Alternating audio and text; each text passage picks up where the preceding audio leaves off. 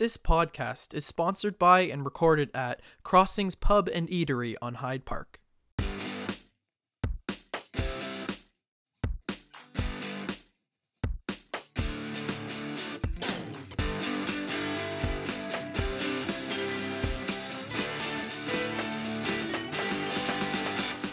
Good morning, good afternoon, good evening, wherever you may be finding us in the digital universe, and welcome to the very first podcast that we like to call Vicars Crossing. My name is Rob Henderson, and I'm with Kevin George, and we're thrilled that you found us wherever you are. My name's Rob, and I'm the rector and priest at Holy Trinity St. Stephen's Anglican Church in London, Ontario, the big blue church in the corner of Wellington and Southdale in South London, and I'm here with Kevin. Kevin George. You're at that great church out in South London that has that beautiful look, sort of a Rona blue, I like to call it. Yeah, we call ourselves the Church of Rona. Rona blue. It's beautiful. I understand there used to be a lovely cedar under that, but anyway. I'm Kevin George. I'm the rector of St. Aidan's Church in northwest London on Oxford Street, and boy, am I ever glad to see this podcast come together because it's fun. We're excited to be able to have opportunities to talk about where faith and the public square intersect. That's why we call this Crossings. And we're also excited to have an incredible producer, a young man by the name of Ian Stevenson. Hello, Ian. Hello, that's me. That's him. So there he is. Good. So we got Ian, we got Rob, we got Kevin, and now we've got you wherever you may be. And this is kind of a wonderful opportunity for us, too, because oftentimes we've sat in a lot of these types of establishments and had these conversations about where faith intersects with life in the public square as people of faith and people that work for the church and do the work that we do, you know, what that's all about. And we've had conversations with other people about that. And to actually be able to do this on a podcast and kind of expand it a little bit more and is something I think that's going to be beneficial and helpful, we hope, anyway. Absolutely. And as you say, this sort of an establishment, we're in a pub. We're in a pub. We're in a pub, Yeah. Which is called Crossings, which is appropriate to our name. Crossings Pub and Eatery in northwest London on Hyde Park Road. And they have kindly sponsored the Vicars Crossing and have given us a space to record in. And as Rob says, I know I've been in here quite a few times having conversations about faith in the public square with all kinds of people. So I think it's pretty cool that we get to do this on a broader level and invite all of you who are listening into this conversation. And this is a great old place here, this building. It's got quite an ambiance, eh, Rob? It does. As soon as I walked into the doors, this is the first time I've ever been into this place. Driven past it multiple times and always, said in the back of my mind, I got to get in there to see what that looks like. Yeah. But a grand old house with 2 floors and a lot of different rooms and a chance for people to get together and chat and spend some time together. And as we were talking about before we started to record today, the whole idea of a pub or a gathering place like this comes from this idea of being in the public square and being in the center of things and having people gathering around together to be together. And we were remembering the old Cheers song from years ago, coming to a place where everybody you want to go where everybody knows your name. And boy, do we not need to get back to that? We're not going to sing, by the way. We're not going to sing. We're not going to get into that. Yeah. But to get to a place where you can walk in and know each other's names, and you don't have to just walk in and say, "Hey, buddy." Well, you can walk in and say, "Hey, Frank. Hey, Steve." Thinking of the old sort of village pubs back in the old country, in the UK, and the notion of everybody stopping at the pub on the way home, called a publican, and that was the place where people checked in after work, checked in on the news. Probably heard for the first time in the day before all the speed of this internet world that we're in about the big happenings of the day, sharing about what's happening with their favorite sports team, all of that stuff, right? And creating community, right? And that's isn't right. that what it's being all about? Community and being it and creating it, making something different, and for you and I, Rob, we've known each other now for quite a while, for about 11 years, and we're both happen to be priests, but we're pretty regular guys. At least I think we're pretty. We like to think so. Well, I mean, some people think we're a lot, but I mean, what are you going to do? You can't be perfect. But sometimes people have ideas of what the clergy are up to. But most of the time, if Rob and I are together, you can find us perhaps in a place like this, talking about the woeful years we've had following the Detroit Lions. Oh my gosh! That's a whole show right there. Yeah, or sharing our lament over the fact that we don't like the Leafs. That's right. Right? That's true too. That's Right? one thing we have in Yeah, common. right? Maybe So, I'm you in know, the wrong podcast. We didn't fill Ian in, did we? Producer Before we Ian started? has interjected his feelings about the Leafs. So, but no, it's, I mean, to me, I think it's good for us to have an avenue, an opportunity, a media to be able to speak in a more relaxed way than 12 minutes on a Sunday morning or whatever, Right, yeah. and have a conversation that talks about the sort of things that are going on. Rob is fairly new here to London. I've been here now for about 6 years, but Rob is returning to London because he keeps coming back here like This a is bad the fourth disease. time I've moved back to London. He's like a bad disease. He keeps coming back. Keep coming back. But perhaps a little bit about yourself, Rob, your family, your interest in what you hope to achieve at this new church that you're at. Sure. Yeah, so I've been in London now since August of 2018 and just still settling in and finding my way around a little bit.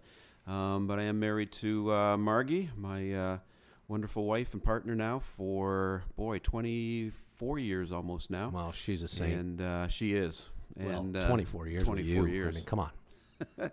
And I've got two wonderful boys. My oldest, Brett, who's 22 years old and is at Fanshawe College, and our youngest, Kyle, is 20 years old, also a student at Fanshawe College. Yay, Fanshawe. And yeah, so they're doing well there and enjoying that and planning their futures and working hard and to find themselves and where they want to go. So a wonderful family to surround me and a wonderful parish out in South London, as I say, the Big Blue Church on the corner of Wellington and Southdale.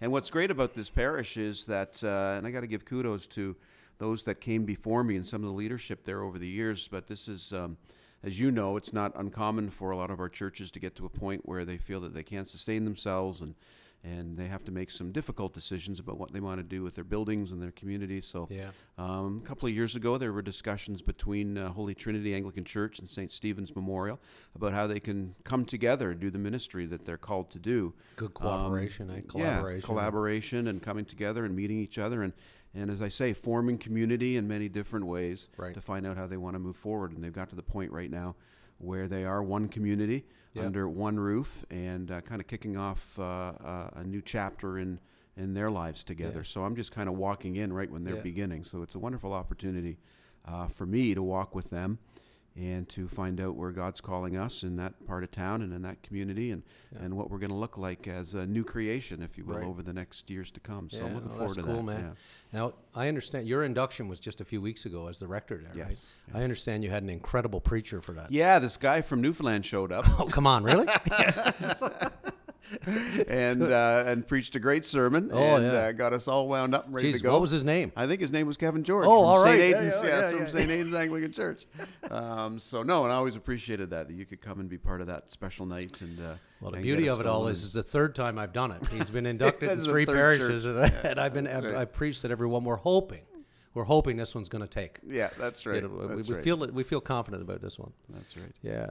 So a little bit about myself, I guess. I've been in London now for about 6 years. This is my return to London. I was here for 3 years back in the day, in the mid-90s, going to Huron College. And I am originally from Newfoundland. I'm from the beautiful community of Whiteway in Trinity Bay, just this little tiny spot. And I take great pride in the fact that I'm a Newfoundlander. And I spent 14 years. My first year of ministry was up in Labrador. For the sins of my youth, but it was a long, cold winter, but beautiful people and an incredible place. And then moved down to Windsor, Essex, and that's where Rob and I met. Actually, that's where we met. Was down there when Rob came to Essex, the town of Essex, and I was in Tecumseh. And I had 14 great years down there with incredible people and an incredible place. And I learned to love the Lions, and that has been dogging me ever since. That's right. Yeah, we're sorry about that. Yeah, and then came back to London here 6 years ago and became rector of St. Aidan's, and it's been an incredible ride and experience. It's an engaged community in a lot of ways. We've just had a couple of great weeks with things going on. Sunday was really cool because we have a beekeeper at the church, as we keep bees, and Peter Anderson's our beekeeper, and I was helping him through the week harvest the honey, which was really a cool and sacred experience, Wow. And, taking the cap off, keeping the wax, because we're going to make some candles for baptisms to give to the families, Great. wax made by our own bees. Yeah. And we had jars and jars of honey, and everybody buying them from Peter's Kids on Sunday morning, which was really cool. Still jars available for those who want to get them. You just got to shoot us off an email. But I'm thrilled with the direction of things at St. Aidan's, and I'm pretty excited that Rob is in town because I know the attitude and the care and the ministry that you have and the love for the people that you have, and so I know that it's good to be reunited, so to speak. So yeah, very good. No, and I'm looking forward to it too. And no, I think there's some good things coming. It's not hard to figure out why you and I would decide to do something like this, like have a podcast and have a natural conversation, which we're used to having. Yeah, but you got to ask yourself, why would a 17-year-old, 18-year-old, high school student bother to spend time hanging out with two middle-aged, balding, and I'll say in my case, large men? Well, I'm a large man. Rob's not a large man. But what would motivate you to agree to do something like this and to come in and hang with fellows like us? Man, that was a fantastic segue. Wow. Yeah, well, okay. This is Ian. Cow. Ian Stevenson is what we call producer Ian. Hello, that's me. So, like Kevin said, I am a 17. Yeah, sure. It's fine. 17-year-old high school student going into university/college next year. Where are you gonna go? Hopefully Fanshawe. Fanshawe College. Yay, that's three plugs in one. That's Three in one podcast. I wonder how many we have to have until they start to pay us. Free tuition. That's right. We'll get you a sweatshirt. Don't you worry. We want to monetize. Yeah. But where was I? Right. You're going talking to about Fanshawe. myself. You're yeah. going to Fanshawe. So, well, hopefully going to Fanshawe. But I'm interested in doing something like this just because of the technical aspect. I'm the producer and editor and chief sound dude, I guess you could say. And I just love the technical aspect and the behind the scenes of whatever's going on. So yeah, that's why I'm here. Well, we're glad you're here because if left to us, Yeah. there'd just be two guys talking in a Hopeless. room upstairs at Crossings, looking out the window, and We are Luddites. I mean, I don't know about Kevin, but Kevin's a pretty cool guy. I think Kevin's a pretty cool guy. I don't know what he that's thinks very about nice of me, you. but that's also why I'm here. Ian's a pretty cool guy too. And as you thank get to know Rob, you'll think he's a pretty cool guy too. I already think he's a pretty cool guy. Like, seriously? Yeah. Well, and you know, Ian is not sharing all of his gifts, but he's also an incredible musician and has composed some of his own music. And so the music you would have heard as you introed into this podcast and as you hear the end of it is music that Ian himself composed. So we're thankful for him in many ways. And I hope there's more to come. More to come. This man is a brilliant young man. No, I saw Ian performing live at a special event at St. Aidan's. Yeah. Open for Elvis. Yep, for Open for Elvis that we did you guys did at the end of the summer. And yeah, he was wonderful. He was wonderful. Yeah, thank you. He had people cheering, and you've got great gifts. So very gifted young man. Excellent. Thank you. Yeah, and he's singing like great music too, right? Oh Like, yeah. I mean, Yeah. I hopefully, fingers crossed, before the end of 2019, I'd hope to have an album out, but it's fine. all right, well, let's keep it under wraps. We don't want to get that out. Yeah, We don't instead wanna of get just that on a out in the internet podcast, world. but yeah. You know, next thing you know, you'll be signing autographs at everybody's door. So now that everybody knows kind of who's here, Yep. the background of everyone. the background of everything, and where we are, and who's around. The biggest question we've been asking ourselves, getting ready for this, is what this is going to be all about. Like, what are we kind of hoping to achieve, and what do we want to bring to our podcast? Yeah. So Well, your I mean, I thoughts. think for me, I think one of the most interesting aspects of ministry for me over the last 3 years, whatever it is I've been at this, in terms of ordained ministry, is the amount of times that we're called into action, if you will, or called into a conversation with what's happening in the public square. I mean, at least I hope we are. I think in many ways the church has buried its head at times and has sort of stayed away from any public discourse about the things that are happening, but I think we all know that the church has a voice, or at least we should have a voice. And in many ways, in our modern day, since Christendom is dead and the church doesn't hold the power that it used to, we're free to speak more willingly now to power, which is what the roots of the church were, really, the early church. So I think that when we see things happening in the public square that might, cause us to raise our eyebrows because of our values and what we believe, as a church, then it gives us the opportunity as a people to speak up. And I'd hope as a podcast, we'd have the opportunity to raise some of those critical issues and offer our own voices. And really, it is just that, our own voices. We don't pretend to speak for anybody else but ourselves here, but certainly to have that opportunity to be able to share what we feel. I mean, the Vital Report, as it was called, came out this week. and noted that 70,000 people in this city of 380,000 are living in poverty. Right. 1 in 4 kids living in poverty. And for those of us who live by a baptismal covenant, which says that we would strive for the dignity of every human being, then I think it really behooves us to have a conversation about what we're doing about that. Right. I mean, what are we as a church? How are we engaged? How are we as people engaged in trying to do something to eradicate child poverty? Mm-hmm. What are we doing about the fact that the rate of vacancies in terms of rentals in this city is nearly collapsed? I mean, there's next to nothing left, which means the rate of the rent has gone up. Right. Buying houses in this city is almost out of reach for a lot of people. That was a topic actually I was listening to earlier today. The 4 mayoral candidates were on, I think it was CBC. Yeah. And they've been doing a lot of forums in different media over the last You're little welcome, while, CBC. obviously. You've just been plugged you've on just Vicars been plugged, Crossing. that's right. People might start listening now. But that was the topic, was affordable housing and different politicians' take on what to do about that, especially in this city, because I noticed coming in as a newcomer. Yeah. I mean, really your own noticed story. it. Yeah, and I've got my own personal story that about coming in and some of the difficulties around finding a house or a place to live. Yep. And in a 6-week turnaround when we had to move from one church to the other. Yeah. In different cities. Yeah, in different cities, and the context was different. And that's coming from someone that is employed and has some of the benefits around that. But there are many that aren't in that position, that need housing and need roofs over their heads. Right. And it's not available here. No. It's not available here. It's a tough challenge. And if you've got to and- decide whether you're paying the rent or the groceries. Right, exactly. And those days of we had these conversations, we were moving. Do you remember the days when you would go into an apartment and just look around and say to the landlord, yeah, I really like it, I'll take it, and then you were done. Mm-hmm. And now we're at the day where you walk in and take a look and say, I'd really like it, and the landlord says, well, I've got 6 or other people that might want to rent it, might want to pay more. Right. Like, there's some uneven injustice going on around that in a lot of different ways, and Absolutely. there's a lot of people being pushed to the side, and so these are the types of things that I hope, as you mentioned, we'll be able to chat about and get input from other people on the outside too. It's not just going to be Kevin and I. No, but our hope is, that we'll have other people from in and around the community to come in and share some of that too. Right. Producer Ian, do you have a question? I have a question for this. Yes. Since London has two of the most, I want to say prestigious, but I don't think that's the right word. Two of the largest post-secondary programs and schools in Ontario or something like that. I would say in the country, really. I mean, Fanshawe's at the leading edge of technical colleges, and Western is certainly within the top 10. Fair. I just want to know, do you think students would be a big part of this? Like the rising increase of rent and things like that?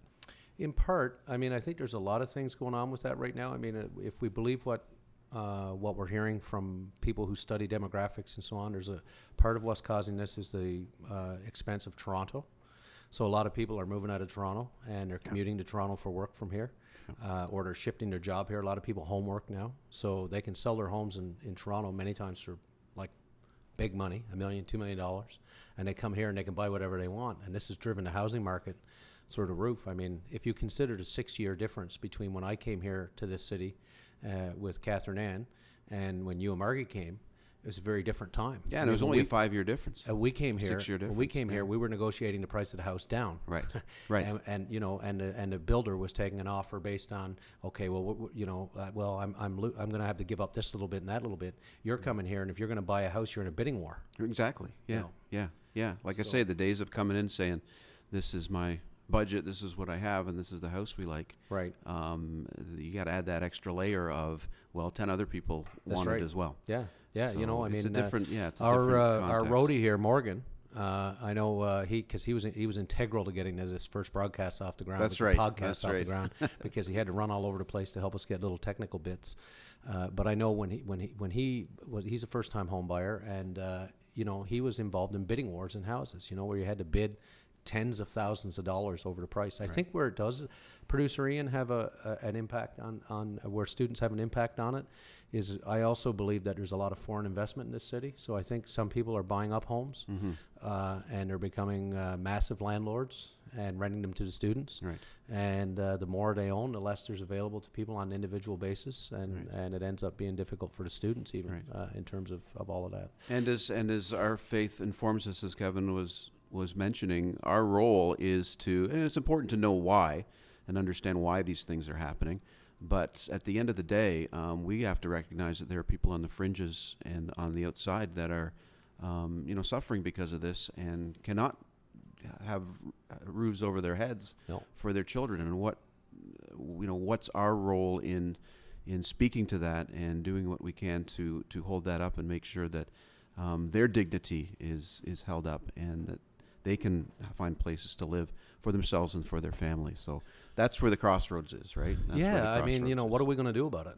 Right. Yeah, it's great. I mean? We talk about it. And we love all the studies. Yeah. But boots on the ground, right? And are we prepared to talk about it in our church communities? Mm-hmm. I mean, for some people, you're just coming off of the Thanksgiving season. For some people, the idea of blessing is being somehow having stuff. I'm very blessed because I have stuff. Right. Where in fact the whole notion of blessing or hesed or shalom and all those ideas from the Hebrew Scriptures is really rooted more in a sense of God's wholeness and peace and relationship. Right. And so I think that we're really being challenged to speak about these things in our communities. What that means is that sometimes people are going to be uncomfortable because it happens to be that I'm one of the people who actually has a lot compared to others. Yeah. And as I said on Sunday, actually talking about this, because we just had, for those who are churchgoers who go to regular Sunday church, you're going to hear in the lectionary just this past week, it's easier for a camel to pass through the eye of a needle than for a rich man to get into heaven. Right. And that's bad news for most of us. Yeah. If you look at it on a global level, where 20% of the world uses the resources uses 80% of the resources of the world.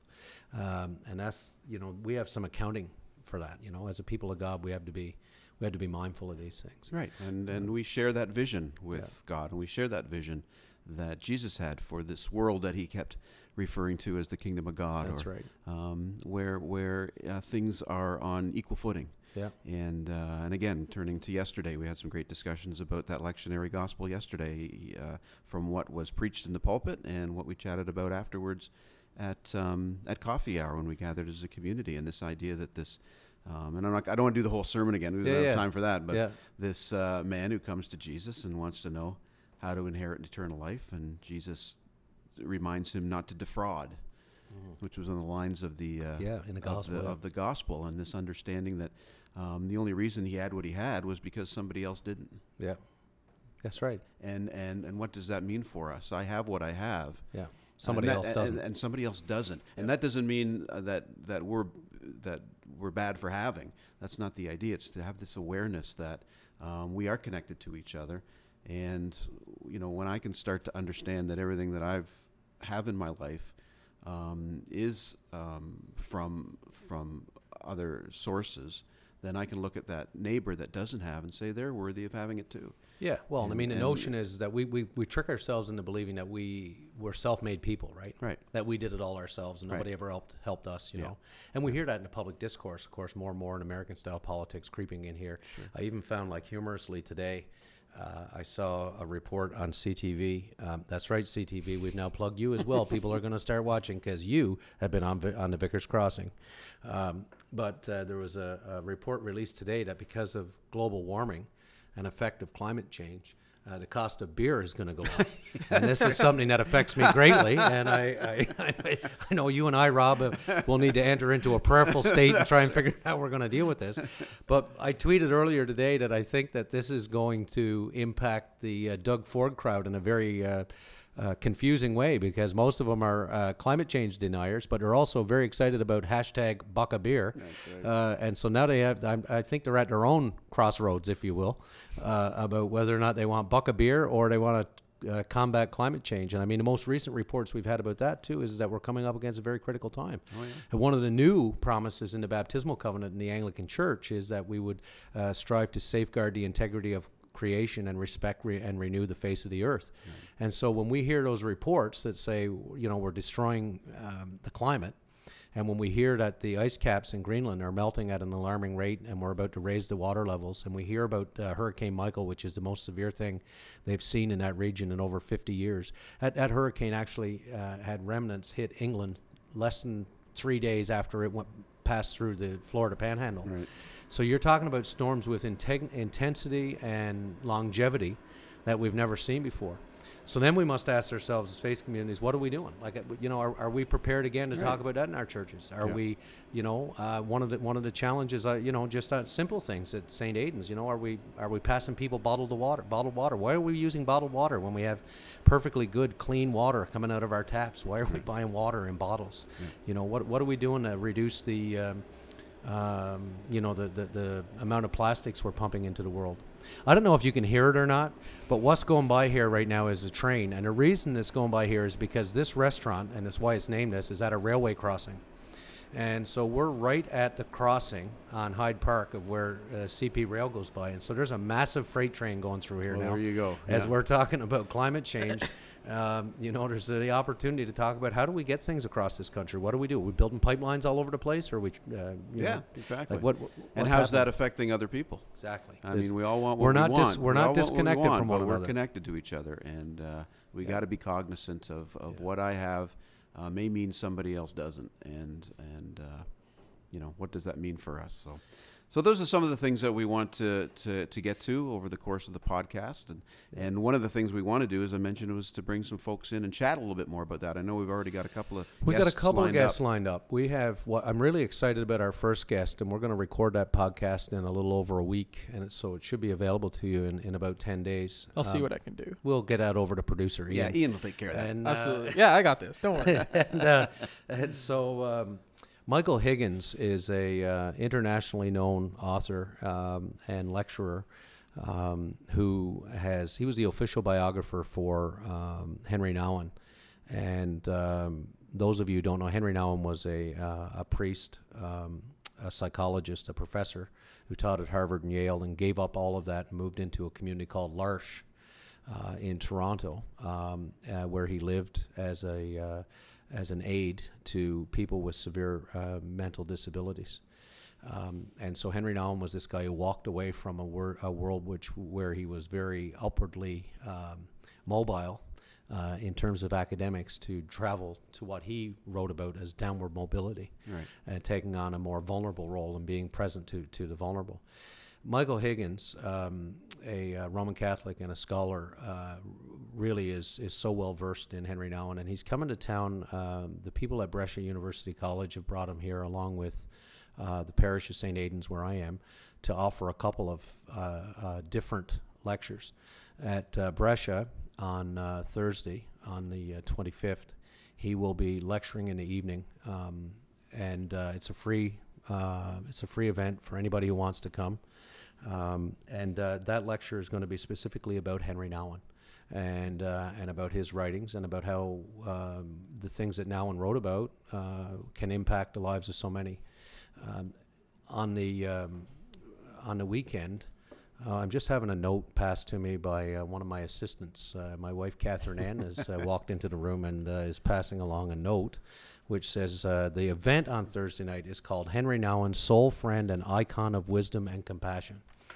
And you can come into Brescia. Parking is available to you. It's at 7:30 p.m.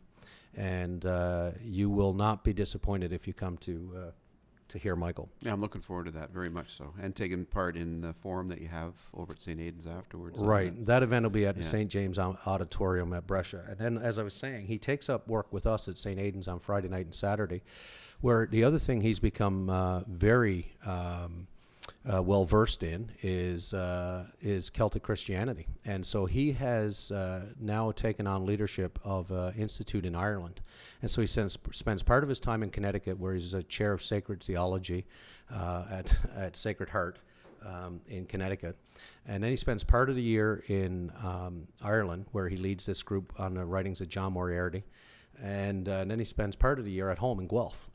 But so he's all over the place. Wow. Yeah. But he's a very interesting man, a real raconteur, and he's going to be our first official guest. And so I'd encourage you to, and if you're interested in that event that we're having at at St. Aidan's. It's a very low cost. It's $40 because Michael has offered to do this as a bit of a favor to us. So we're just paying his cost. But he's going to be speaking about the writings of John Moriarty and John O'Donoghue. And some people might be familiar with O'Donoghue because he's written a lot of Celtic prayers and so on. You may not even know you're reading them. Moriarty is a little more obscure, but he's a very interesting guy because he was a scholar, an English scholar, went to Manitoba, took up a tenured position as a professor at the University of Manitoba, got up one morning and said, you know what, this is all crap. I don't want to do this. Yeah. And so he dropped it all, got on a plane, flew back to Ireland, joined a religious community, and became the gardener.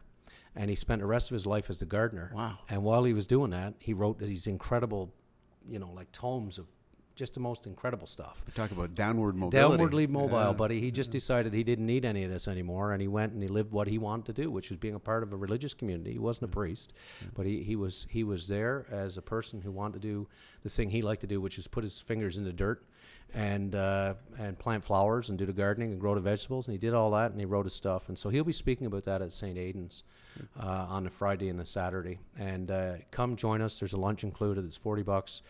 You can reach out to us at St. Aidan's by just calling our phone number, which is 519-471-1430. Okay, so we've got him lined up to go. Good. And then our other guest that we're looking forward to chatting with on a local level here in London is outgoing Mayor of London, Matt Brown, who's going to be stepping away from political life after 4 years as the mayor of the city and the councillor as well. 4 years previously as councillor for this very area, actually, here, right where we are in this ward. Yep. So as we've been talking about, what are the things that are in our community that our life as a people of faith need to intersect with. He'll have an interesting perspective on that. Oh yeah. And I'm sure as outgoing mayor, may be able to shed some light on some other aspects of that as well. That's right. Yeah. But that's really important to hear.